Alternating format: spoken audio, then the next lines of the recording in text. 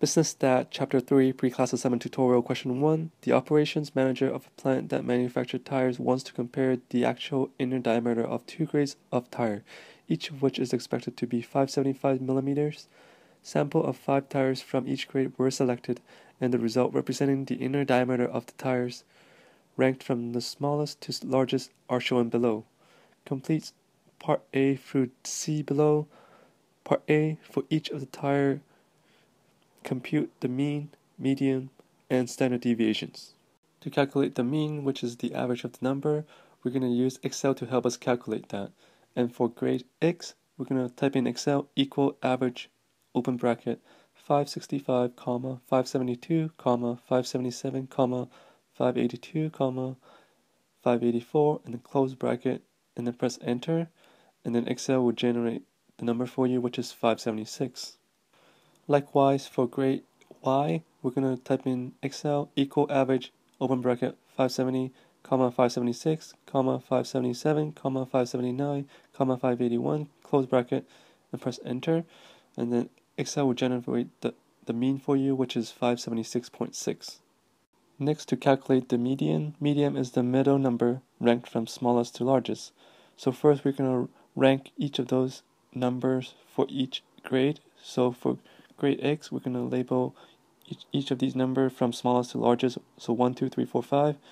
And because 3 is the middle number, so for X, we're going to have 577.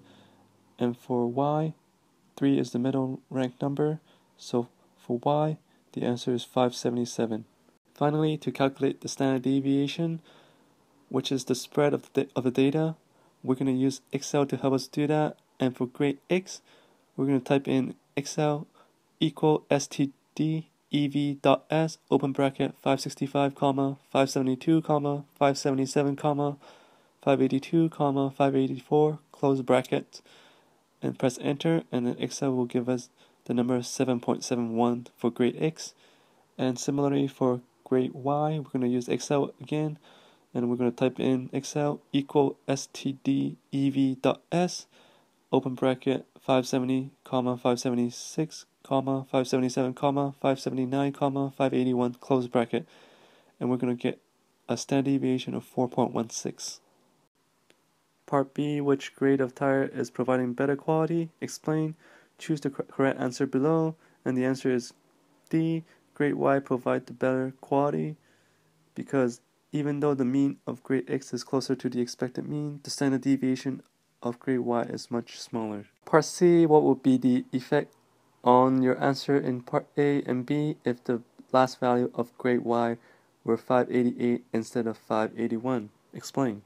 So here we're going to recalculate grade Y again, because now 581 has been changed to 588. And we're going to use the Excel to calculate the average and the standard deviation using the equal average formula and the equal standard deviation.s formula. And for the median, there's no change because the middle number is still 577.